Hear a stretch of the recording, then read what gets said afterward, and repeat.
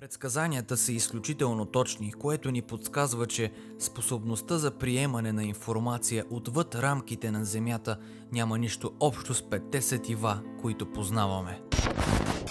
Един от тези, който очевидно е можел да се свързва с Акашовото поле, е Мишел Дьо Нострадам. Този експеримент на Цайлингер дематериализира материята и доказва, че всичко е вълна и енергия, задържана в определено поле, което също е енергия. Акашовите записи по никакъв начин не се различават от идеята за...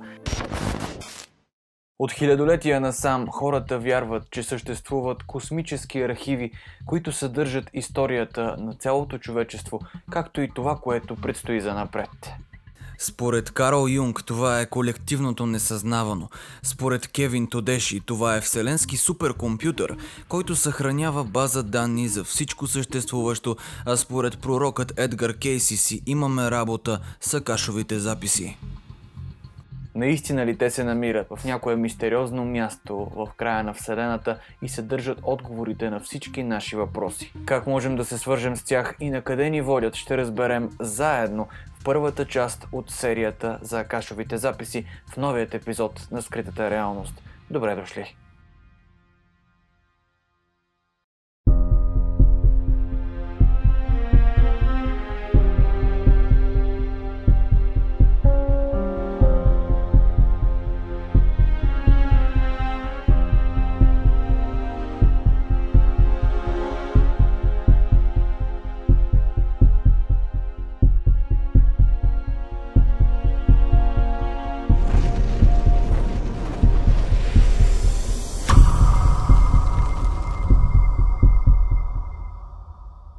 Вие и аз, като изследователи на реалността, все по-често имаме нужда да правим необходимите връзки между локалната и глобалната картина.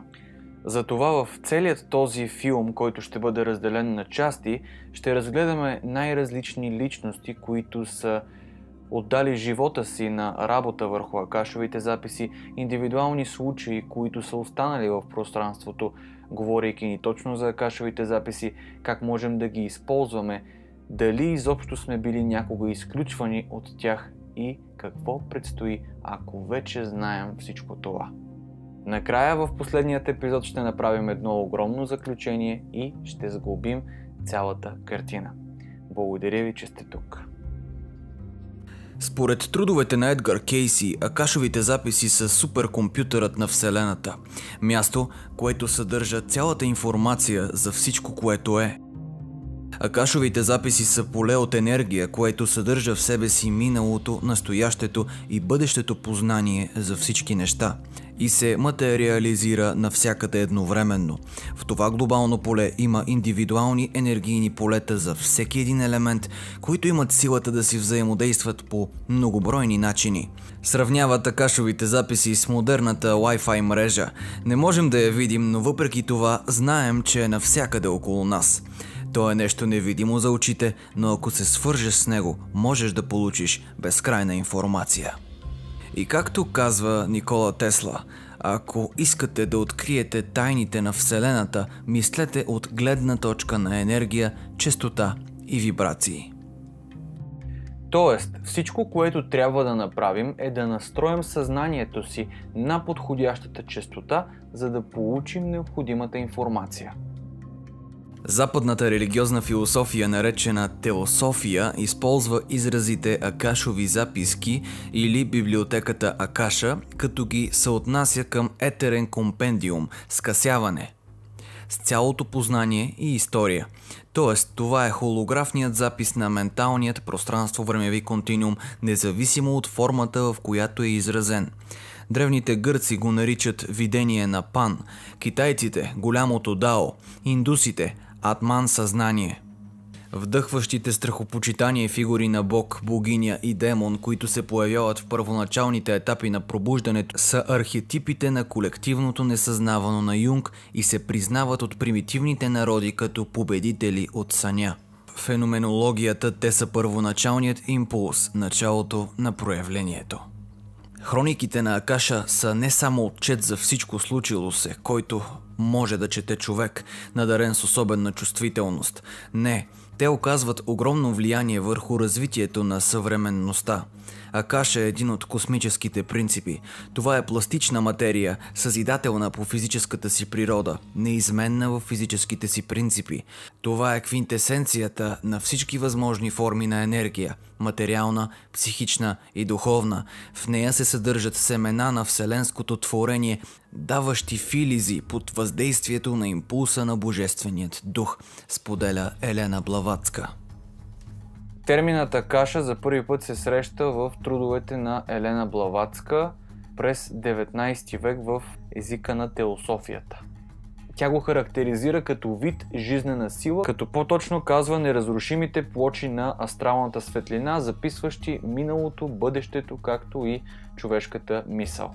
Преди да продължим, ви приветствам да се абонирате с камбанка, за да ви изкачат известията, когато има нови видеа всеки понеделник, четвъртък и събота от 18. Също така за тези от вас, които искат да помогнат за развитието на канала и за подобряването на качеството, долу има един бутон Join. С него може да станете членове и да изберете сумата, с която искате да се присъедините, за да можем да правим по-големи продукции, документални, по-дълги, още по-качествени, да включваме още повече интересни хора и съвсем скоро да се видим и на живо.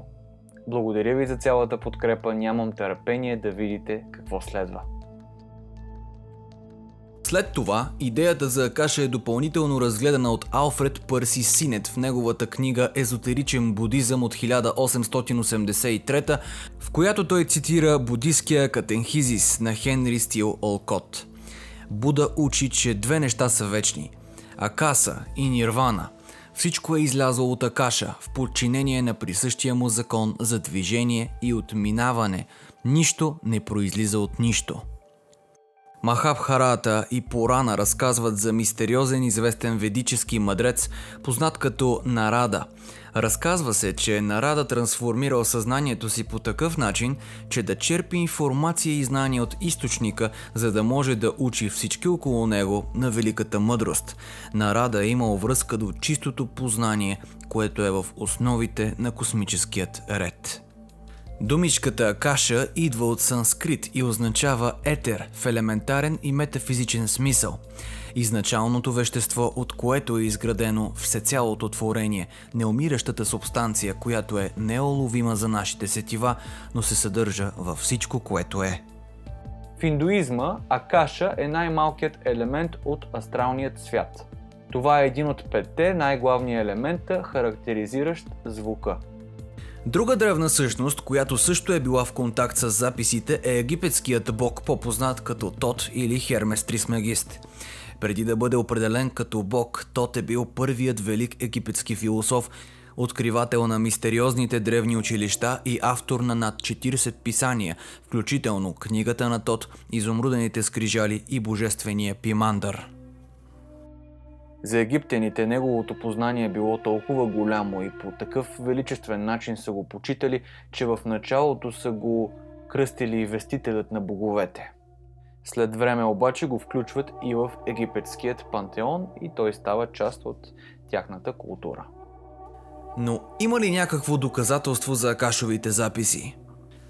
Ние самите сме се ограничили в разбирането си за това какво може да бъде възприето като доказателство. Всъщност всичко, което не може да бъде възприето от физическите сетива, е трудно да бъде показано в физическата реалност, защото само по себе си енергийното поле, Акашовите записи, информацията от тях и информацията по принцип не пристига в физическа форма.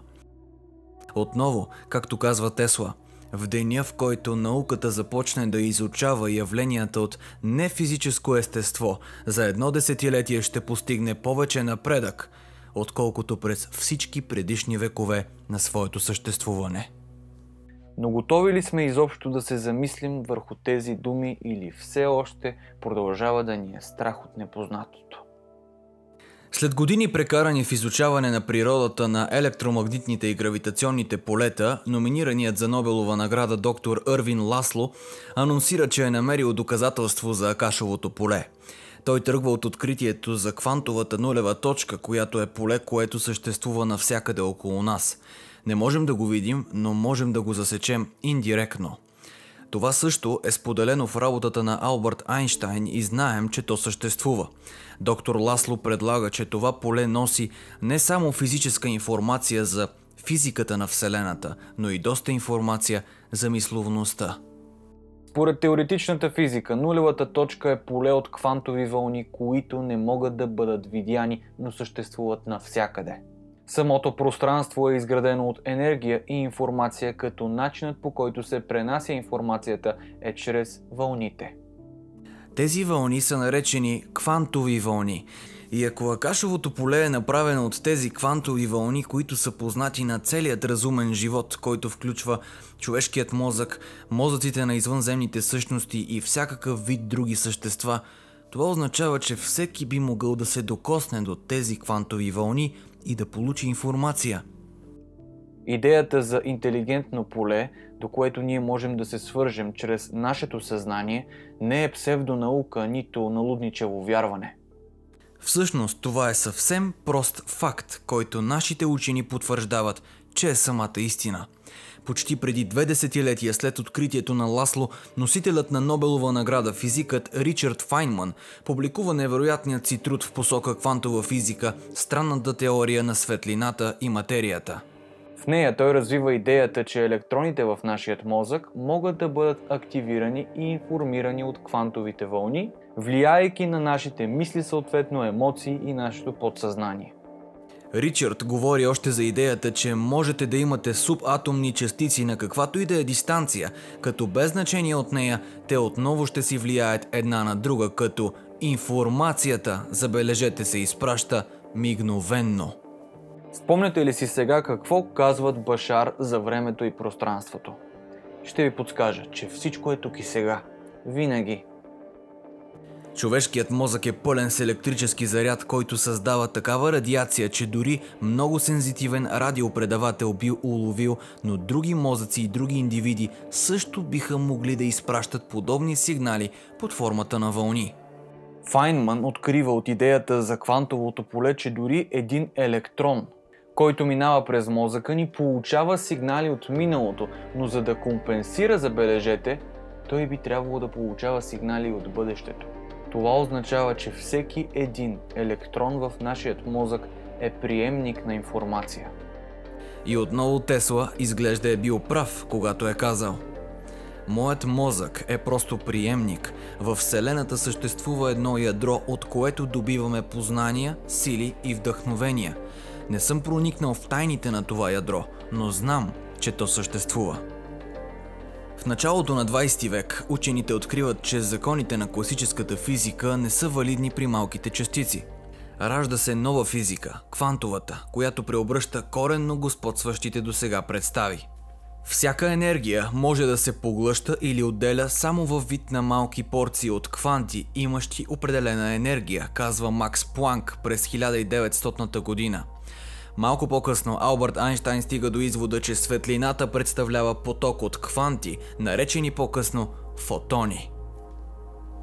Оказва се, че микрочастиците на молекулярно, атомно и ядрено ниво се държат едновременно като частици и като вълни. Изводите за поведението на елементарните частици се потвърждават и на молекулярно ниво. Такъв експеримент е осъществен през 1999 година от австрийският квантов физик Антон Цайлингер, който през 2008 година получи встъпителен медал на Нютон по физика за приносът му към основите на квантовата физика и сега е професор в университета във Виена. През 1999 година с негови колеги успяват да проведат експеримент, в който наблюдават молекули на въглерод 60 чрез дифракция през материална решетка. Молекулата C60 е най-масивният и сложен обект, при който се наблюдава вълново поведение. При това от особено значение е фактът, че тази молекула е почти класическо тяло, поради множеството си възбудени вътрешни степени на свобода и тяхната свързаност с околната среда. Те изстрелват молекулите към дифракционна решетка и от другата страна върху екран наблюдават интерферентна картина от тъмни и светли ивици. Такива ивици биха се наблюдавали само при преминаването на вълна през дифракционната решетка. Тоест, зад стената молекулата има поведение на вълна. А малко след това тя отново е молекула. Интересният момент е, че процепите са 5 пъти по-големи от самият фулерен. Това е като да преминем през врата, която е 5 пъти по-широка от нас и да плуваме в пространството зад нея, а малко след това да се съберем и да продължим да си вървим. Спектрографският анализ показва, че зад решетката молекулата се държи като двойна спирала енергийна вълна, която сякаш е обърната с хастара наопаки. Този експеримент на Цайлингер дематериализира материята и доказва, че всичко е вълна и енергия, задържана в определено поле, което също е енергия. Така излиза, че единствено наблюдателят е този, който превръща дадена енергия в енергия и зависи изцяло от него. Това е и причината един електрон да се превръща в частица само и единствено тогава, когато го наблюдаваме. Замислете се. Самият процес на наблюдение винаги оказва влияние върху наблюдаваното и по този начин така наречената обективна физическа реалност не би могла да съществува, защото винаги ще е повлияна от който и да е наблюдател. Още през 30-те години на миналия век Ричард Фулър разработва теоретична основа за трансформацията на енергия. През 1927 година банкротира, остава без работа, става алкохолик и дори губи дъщеря си. Това го води до един ден, в който той се озовава на брега на езерото Мичиган, готов да сложи край на живота си. Тогава обаче се случва нещо странно и той получава проблясък, видение, в което му се казва да забрави за себе си и да посвети живота си на този експеримент. Той допуска, че тороидно поле на електромагнитната енергия може да се представи като кристална решетка, която по-късно е наречена с неговото име – сферичен фулерен. Когато изстреляме такава молекула към процеп с два отвора, се наблюдава уникално явление. Молекулата преминава и през двата отвора, превръщайки се във вълна. Още по-интересно, развиването на самия фулерен е точно копие на структурата на ДНК. Експериментите на Янг през 1972 и Цайлингер през 1999 потвърждават, че всичко, което съществува, е енергия. Всяка материя е енергия задържана в определено поле, т.е. енергия задържана в енергия. А на практика това ни води до извода, че всичко е въпрос на честотни характеристики и взаимодействията между тях. А през 2010 година Масаки Сано и неговият екип успяват да трансформират енергия в информация и да докажат, че енергията е информация, а информацията е енергия. Те успяват да открият дори и коефициента на тази трансформация. Един бит информация е равен на 3 по 10 на минус 21 джаула енергия. Нещата започват да се свързват. Но дали Акашовите записи са същото това квантово поле, което съдържа безкрайно количество информация за всичко, което е? Историите за хора, преживели странни състояния, не са ни непознати и в наши дни. През 1923 година, само на 12 години, докато се връща към вкъщи, малката Вангелия е връхлетяна от внезапна буря. Намерена е в безсъзнание, затрупана от камъни и пръст. Оживява, но губи зрението си завинаги. Впоследствие тя казва, че е започнала да вижда нещата по един различен начин на сън. Баба Ванга познава смъртта на цар Борис III, падането на кулите близнаци, разпадането на Чехословакия и Съветският съюз и стотици други индивидуални случаи на всички хора от цяла България и чужбина, които я посещават. Тя казвала, че може да види всичко с нейният ум и когато някой човек застанел пред нея, можела да види цялото му минало, цялото му бъдеще в момента това, което се случва, като описва, че това, което виждала е сякаш гледала неговият живот на лента на филм. Предсказанията са изключително точни, което ни подсказва, че способността за приемане на информация отвъд рамките на Земята няма нищо общо с 5 сетива, които познаваме. Тогава как е възможно да търсим физическо доказателство за потенциал, който изглежда е в енергийна форма? Тя предсказва смъртта на Сталин, ядрената катастрофа в Чернобил, цунамито през 2004 година, потъването на руската подводница, като да не забравяме, че това е човек, който е роден без досег до информация под формата на телевизия, интернет, книги и е невъзможно да не се зачудим откъде е получавала информацията тогава. Възможно ли е да е достигнала до конкретен тип знание, до което обикновените хора не биха могли да достигнат? В течение на вековете е имало много пророци, които са твърдели, че се свързват с други измерения като източник на информация. Един от тези, който очевидно е можел да се свързва с Акашовото поле, е Мишел Дьо Нострадам, по-познат като Нострадамус. Той предсказва множество събития, включително големият пожар в Лондон през 1666, Френската революция и дори въздигането на Адолф Хитлер. Той твърди, че е успял благодарение на методите, използвани в древногръцките оракули и християнският мистицизъм. Нострадамус се опитва да обясни и да говори за едно божествено състояние, в което, забележете, всичко се случва наведнъж, а не линейно, както го възприемаме ние. Или да кажа, както ние изберем да го приемем. Минало, настояще и бъдеще се сливат в едно. Повечето пророци казват, че те описват процеса, сякаш самите те влизат в друга реалност, която е отвъд това, което съществува на Земята. Потенциално биха могли да влизат в друг аспект на реалността, който често е засяган от други раси и ченелинги на други същности. И може би, Акашовите записи са винаги около нас, просто нашите мозъци не са настроени на тяхната честота. Точно както Тесла и Айнщайн твърдят, че са получавали идеите си за великите си открития от някакъв външен източник. Айнщайн казва, че теория на относителността му е дошла за един миг, сякаш се е появила от нищото. Друг интересен факт, който ни подсказва, че Акашовите записи водят съзнанието на човечеството, е факта, че някои от най-великите открития са получени като идеи по едно и също време от различни хора по цялата планета, които на пръв поглед не са били свързани по никакъв начин. Двама социолози от Колумбийският университет, Уилям Окбърн и Дороти Томас, публикуват статия в списанието на Академията за политически науки, озаглавена "Неизбежни ли са изобретенията?". В нея те описват 148 изобретения от личности, които изобщо не са имали идея, че го правят по същото време. Въпреки това, повече от 3 или 4 души работят по една конкретна идея или теория и я измислят почти по едно и също време. Как така хора от различни континенти и различни култури могат да родят една и съща идея по едно и също време?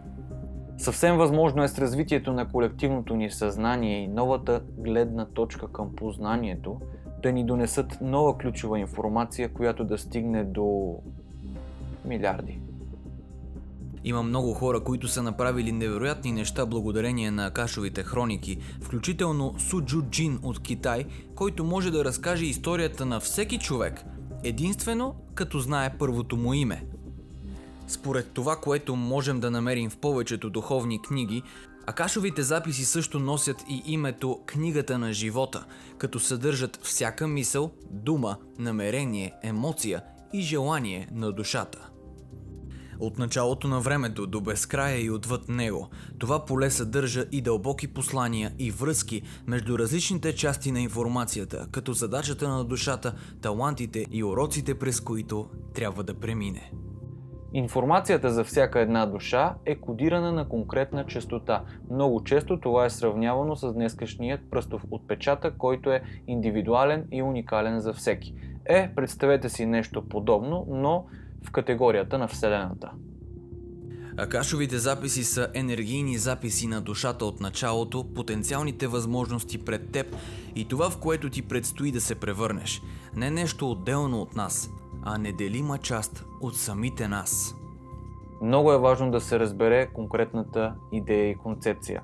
Акашовите записи по никакъв начин не се различават от идеята за енергоинформационния потенциал, вселенският разум, вселенският ом, Бог, Акашовите хроники, колективното съзнание, колективното несъзнавано, общия енергиен информационен потенциал. Всичко това са различни наименования за едно и също нещо. И както вече много добре знаете, не е важна формата, важно е съдържанието. Не е важно как ще облечем дадено разбиране, даден елемент, дадено вярване. Важно е каква е информацията, която ни носи за самите нас. И точно защото сме уникални и индивидуални, само ние можем да го направим. Точно заради това излишни творения и елементи няма. Няма избрани, когато ти избираш и осъзнаваш, че си тук, за да помогнеш на всичко, което е, да изследва себе си по един нов и вълнуващ начин, с една нова перспектива и уникално преживяване, което никога няма да бъде повторено. Но за тези връзки ще си говорим малко по-късно. Да продължим с термина Акашови записи. В тях се съдържа безкрайно количество информация, което винаги може да бъде използвано, достигнато и реализирано от самите нас. По този начин ние опознаваме по-дълбоко себе си и се свързваме с нашето космическо семейство. Нека да си представим една гора с безкрайно много дървета, пълни с безкрайно количество вкусни ябълки. Всяка една ябълка държи ключа към различно преживяване. Всяко едно дърво символизира темите и задачите, които си поставяме, за да можем да ги преживеем като висше същество. Когато искаме да опознаем конкретно парче информация, е необходимо да се свържем с конкретното дърво и да откъснем конкретната ябълка. Всички са налични за нас и е въпрос на желание за разгръщане, за развитие и люботворене, за да получим това, което желаем. Понякога информацията няма да бъде пълна, понякога ще звучи нелогично, но това е защото тя е отвъд времето и пространството, съответно отвъд нашите собствени разбирания, ограничения и филтрации за света, и за това е важно да се научим да гледаме съдържанието, а не формата. Примерите за формата могат да бъдат хиляди, но ключът е в съдържанието и това, което е необходимо да направим, за да продължим задачата си тук, в това преживяване. Разбира се, това е свързано и с нашият висш разум, който е винаги свързан с нас и с полето от информация около нас. За пример, когато ни се случи нещо, което определяме като лоша ситуация или труден момент или нещастен случай, това обикновено е нашият висш разум, който ни говори и ни казва: добре, ето ти възможност да се развиеш още повече. Впоследствие осъзнаваме, че ние сме и висшият разум, и човека, и източникът на всичко, което е в единение. И само фокусът към това какво желаем определя и това, което ще се случи. Погледнато от тази перспектива, ние се превръщаме в магьосници на реалността.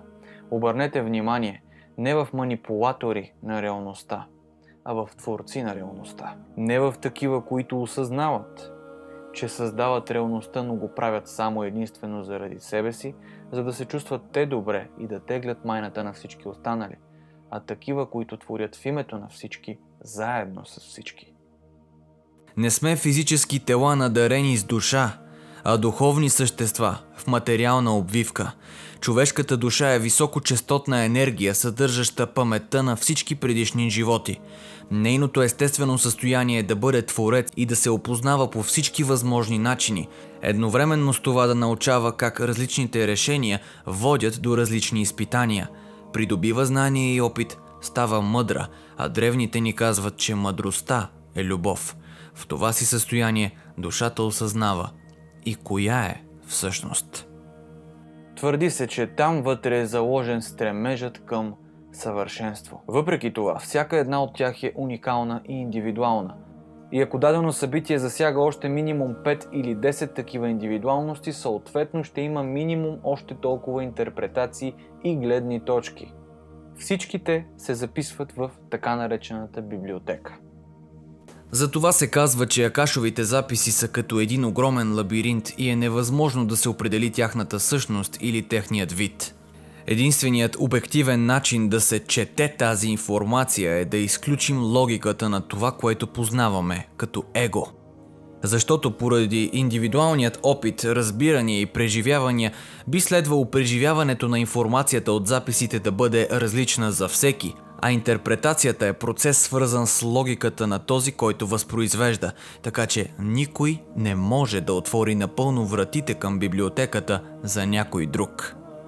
Макар всички от нас да имат достъп до библиотеката, разликата между тези от нас, които имат достъп, и тези от нас, които нямат достъп, е в осъзнаването на това. Но как става достъпът до Акашовите записи? Чрез вслушване навътре, защото отговорът на всеки въпрос, отговорът как да разберем неговият път, винаги е в нас. Вътрешното аз е част от безкрайното, докато упорството на личността, което може да ни отклони, винаги е във война с безкрайното, защото му липсва онова, което може да се нарече издръжливост, вяра, търпение.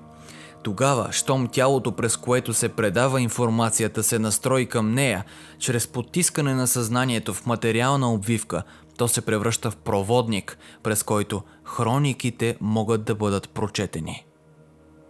Следващият път ще си говорим за това какви са възможностите на Акашовите записи и за дадени личности, посветени и пророци, които са стигнали до безценната безкрайна информация и са я приложили на практика.